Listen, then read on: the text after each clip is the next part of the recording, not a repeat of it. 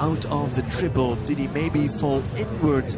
Did he anticipate on the turn? Anyway, well, let's have a look at Alberto, Zorzi and Cinsey.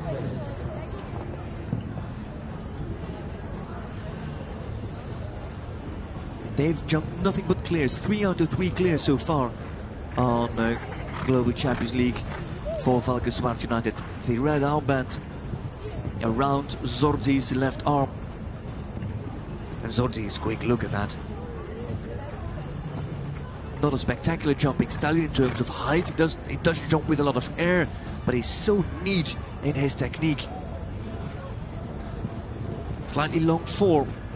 And we know that if they get long and if they get off the hind leg, that accidents happen in the triple combination. Here's Zorzi, stays deep into the turn to give Cinsey some room to the first vertical, and then jumps that combination like a star. Ooh, that was a long one. Only just makes it over the back rail of oxen number 9. And Cinsey and Zorzi with 3 fences left to jump. Can they keep it together? If they're clear, they lead. 1 fence left. Here comes fence 12. It's been a while since we've had faults on that last fence.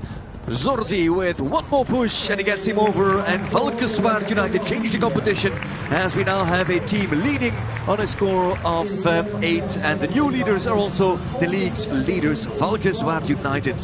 Valkenswaard United lead, Hamburg Giants are second, Doha Falcons are now third.